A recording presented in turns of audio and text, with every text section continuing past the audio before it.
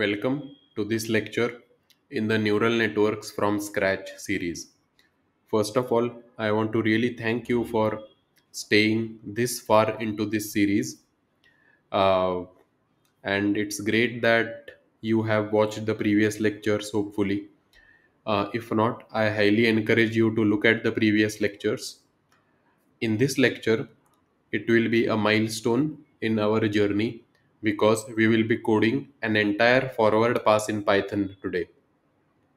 We have built all the building blocks which we need in the previous lecture. In fact, we have done these four things.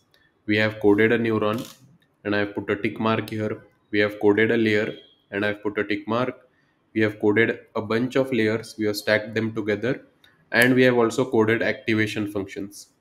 Now we have all the ammunition which we need to code an entire forward pass in Python. As always, I share this Jupyter notebook in the video description, and you will find everything here: coding our first neuron, coding our first layer, then using NumPy, coding using a layer of neurons and batch of data, and then we even generated non-linear training data. And we have two classes up till now. We have the dense layer class, and then we created a class for activation functions. We created a class for ReLU, and then we created a class for Softmax. So if you are directly starting with this lecture, you can get started with this Jupyter notebook, which I'll be uploading in the description, and you can run everything up till now.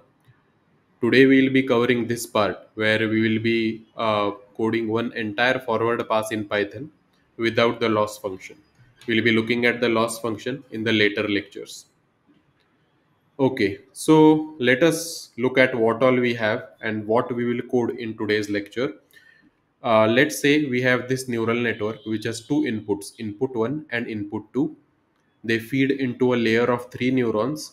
The output of these three neurons feed into the output layer of three neurons, and we have three outputs: output 1, output 2, and output 3.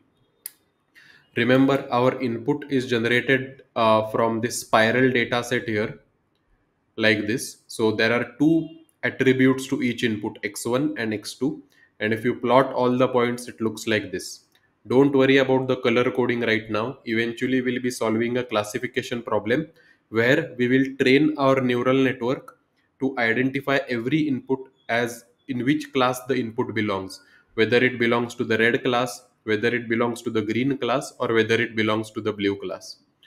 So the output, so let's say I give an input whose first attribute is input 1 and second attribute is input 2. So it will lie somewhere on this particular plot. And based on these three outputs from the final neuron, since I have a softmax activation, I'll get the probabilities and I'll see which probability is highest, whether it's red, green, or blue, and that will be the answer for that particular input. Of course, after the weights are optimized. Right now, we have not even defined the loss function and we have not yet got into optimization, but we are doing one entire forward pass here. We will see how we get the outputs based on the inputs for random weights and random biases and these activation functions here.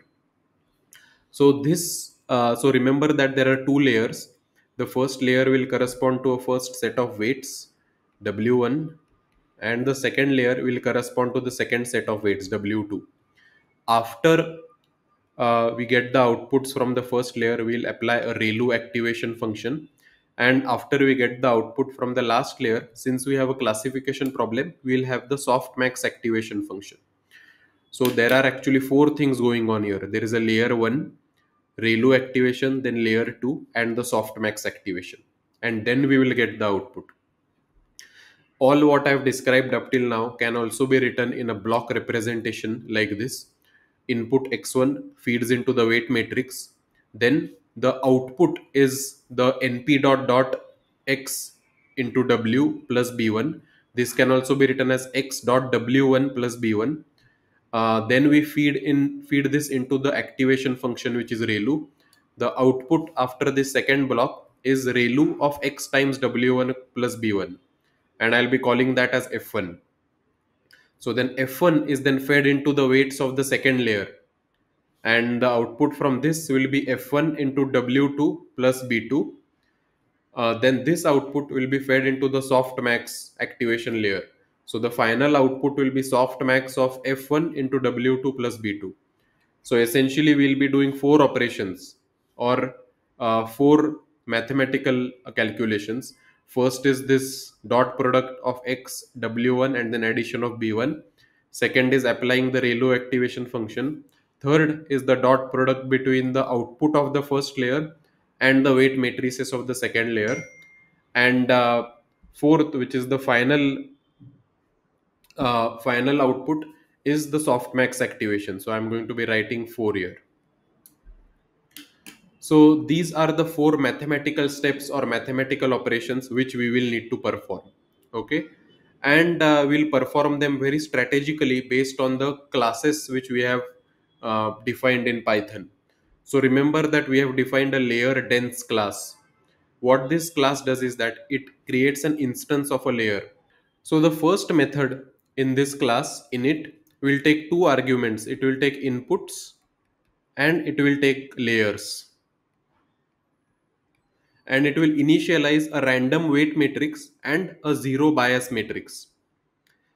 And then the second method of this is a method which is called as forward. And what this will do is that it will do this first calculation. It will take a dot product between the input and weights, and then it will add the bias term to it. In the code, let me just scroll up to where the layer dense class has been defined.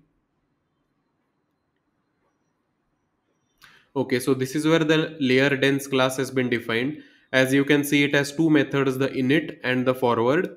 Init takes two attributes, inputs and neurons, and assigns it to the instance which we have created. And then it initializes the weights randomly using a Gaussian distribution, and it initializes the biases to 0. The second method actually gives the output of the layer, and it takes a dot product between the inputs and weights and adds the biases, exactly like this formula which we had seen over here. So this is the first class we will implement. The output of this class will be then fed to the ReLU, because we want to apply the ReLU activation function to this output. Now remember that we have already written a class for the ReLU activation function over here. I'm just going to take this on this side so that you can see this on the screen. So this is the class for the ReLU activation function, and I have a function called forward.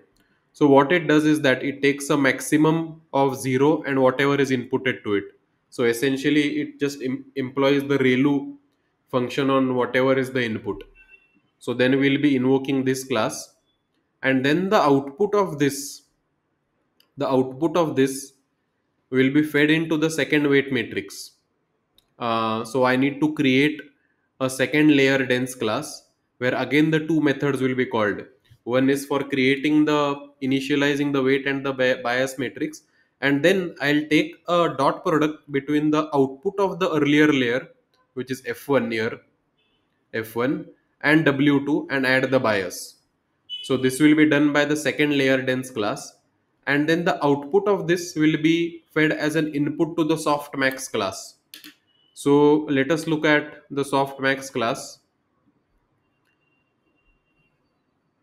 So here is the softmax class which we have defined in Python. What this does is that first it takes an exponent of all the values and then it divides by the summation. So essentially, let's say if you have three outputs, right? Output 1, output 2, and output 3. It will do an exponent. So it will take an exponent of output 1, O1, let's say, and divide it by e raised to O1 plus e raised to O2 plus e raised to O3. So that way all the outputs will lie between 0 to 1 and they'll represent probabilities. Exactly why we have this x is equal to 1 and keep dims equal to true has been explained in the previous lecture. But for now, as a basic intuition, just remember that a softmax just takes the exponent and divides by the exponent of all the outputs. So this is the last class which we will be implementing. So this is one forward pass in Python based on this neural network which we have seen over here. Okay, so now let me actually show you how this is implemented. Initially, we take the data set and we have 100 samples in this data set. So the data set will actually look something like this: x equal to each each batch has two inputs, x1 and x2, and then we can have 100 such. So it has actually 100 rows and it has two columns. So this is x, which is as an input to the neural network. And then here you can see we are creating the first layer with two inputs and three neurons. So this is the first layer which we are creating using the layer dense class. So it will give us this output.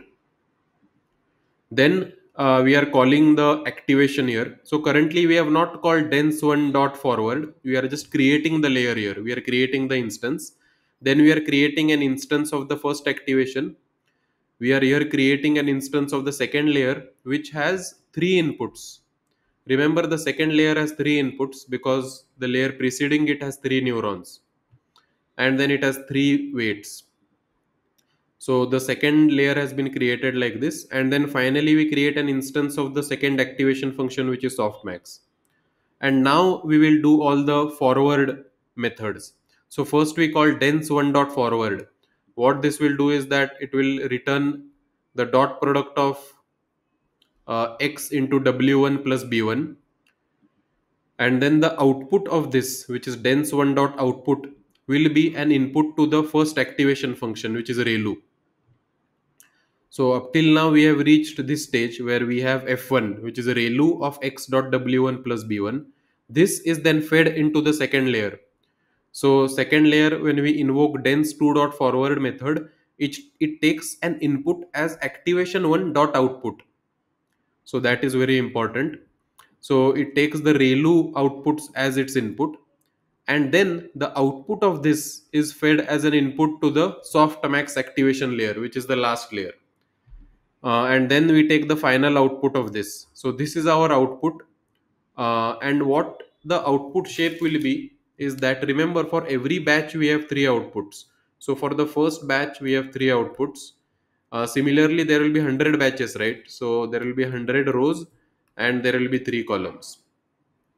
And remember, the if you look at each row, since we are employing the softmax activation, the summation of all has to sum to 1, because in each row every element now represents a probability of whether it belongs to the red class, the green class, or the blue class.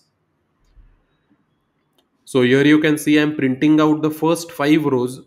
So actually this output has 100 rows, but I'm printing out the first 5 rows over here.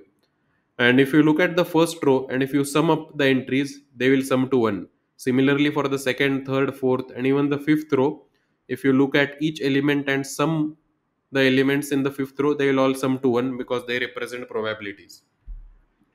So this is how the forward pass is implemented in Python. We just have written 8 to 10 lines of code and we have implemented one forward pass through this neural network and we have received outputs. That's amazing, right? I hope you see why we need classes, because we never ever once wrote the dot product here.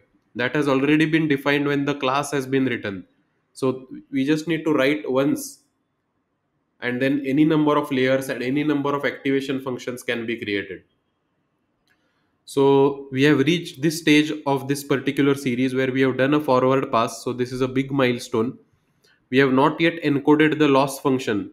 So the outputs will need to pass through a loss function, which is the most important step in a neural network. So we'll be looking at that from the next lecture, where we will actually find the loss for this particular classification problem. So thank you so much, and I look forward to seeing you in the next lecture.